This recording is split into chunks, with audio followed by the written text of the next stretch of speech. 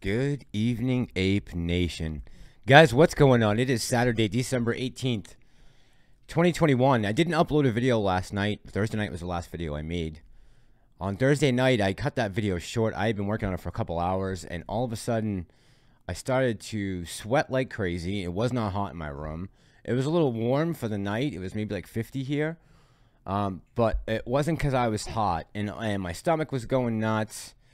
And I felt lightheaded, and so I just cut the video short. I had a lot more on that Total War video that I wanted to talk about, but I was thinking to myself, man, I am an emotionally drained person right now. I am only human. I'm just like the rest of you guys all out there. Seeing the stock come down this week to $20 was serious gut check time. Tony said it in the video last weekend, and he was damn right. When I saw this psychological level getting hit last Wednesday, I knew we had to have a good day on Friday. And thank God we did. We closed the day out at $29.12. We're up almost 20% for the day. And I started thinking about who is making me feel this way? Who is responsible for my turmoil right now? This emotional and now physical pain that I'm feeling. And I want to get into that tonight. So, without further ado, cue the speeder.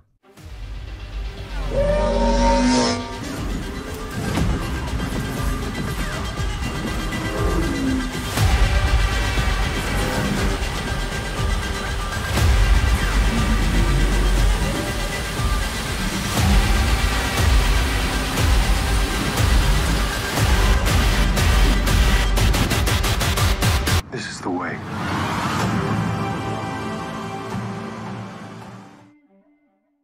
All right, let's get into this.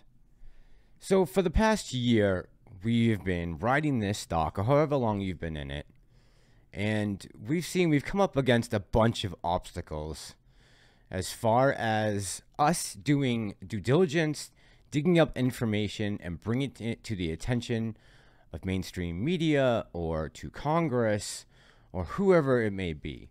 We saw what happened back in January with GameStop. One of the major reasons I first got into this play with AMC and the GameStop shares that I bought was because I had seen that, wow, really, we are not in control of the stock market right now.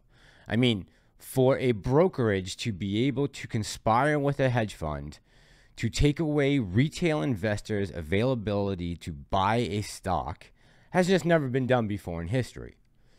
And it was criminal. And what happened? Well, we know that allegedly, and of course we have to say allegedly, Ken Griffin lied to Congress when he said there was no collusion between the brokerages and Citadel or Citadel Securities. And as the testimony and the communications back and forth between Citadel and people at Robinhood were unveiled, most recently with this lawsuit that happened down in Florida, there are some bad actors at play and people who aren't telling the truth, and then on top of it aren't being punished. Overnight, another break-in, this one at LA's high-end shopping center, The Grove. Leaving store windows smashed, the suspect still at large after a police pursuit. It comes after a separate string of smash-and-grab robberies in Northern California. Get on the sidewalk! From the heart of San Francisco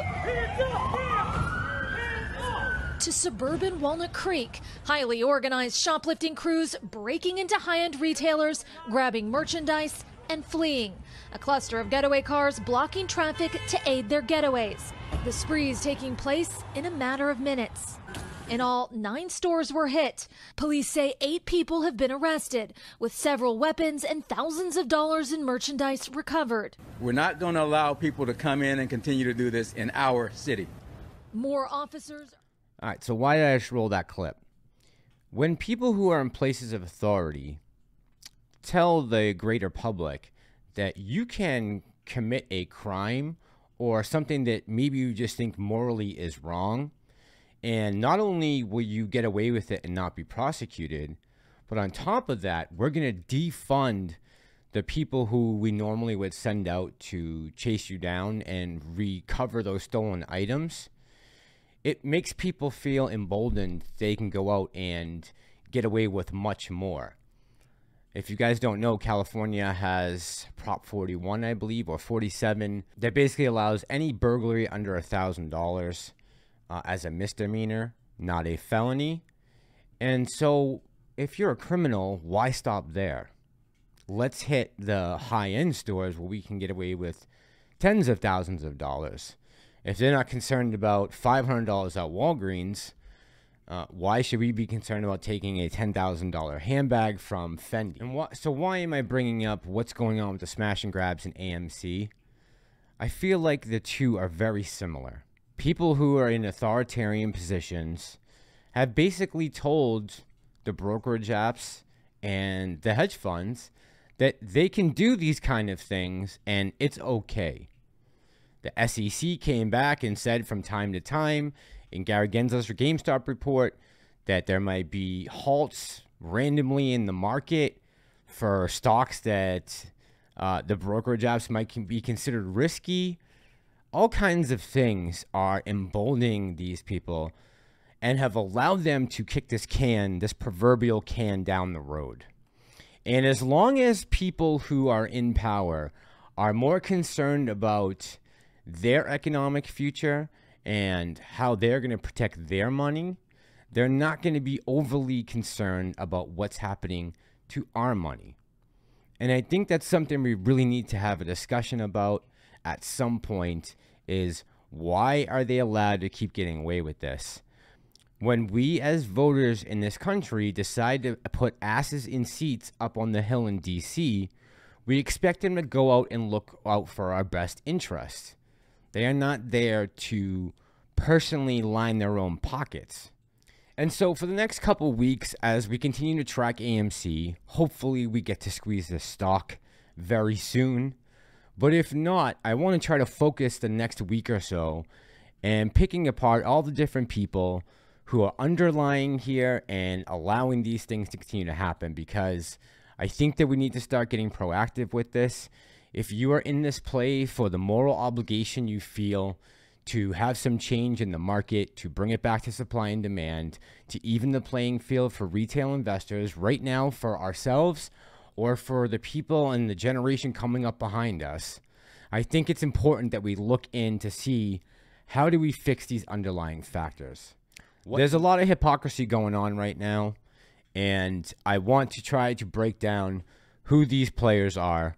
Just this week alone, Nancy Pelosi came out and she made a quote about a free market economy and how that stock trading by lawmakers and their spouses should be fine. There's no conflict of interest there. And Elizabeth Warren got into it with Elon Musk, talking about how he's not paying his fair share in taxes. And yet you come to find out that Elizabeth Warren in 2018 got tax rebates for her solar system that was installed at her house. So a lot of hypocrisy going on. I want to try to point out who these people are and how we can start to fix this problem from retail side instead of just waiting around for everyone else. All right, guys, that's all I've got for tonight. I'm going to let you go. I just want to let you know what's coming up, what's going on. I'm still in this stock with you guys. I'm holding strong. We got a little ways to go. Friday was a good day for us. Think positive this week coming up. I'm going to try to do the same. Hopefully, we'll see the market rebound a little bit from some of the good news. It looks like Omicron's not going to be that bad. Let's just hope, keep our fingers crossed. And as always, guys, thank you so much for all the support out there from all of you guys. The views, the comments, the likes. All that has been such a support to me, especially this last week. I know we all need to lean on each other, and we did. And we made it through the other side. We are still holding this stock strong, and I appreciate all of you guys out there who continue to lift up my spirits as well as each other's. This is Ape Nation. I'm the Massalorian, and I'm out.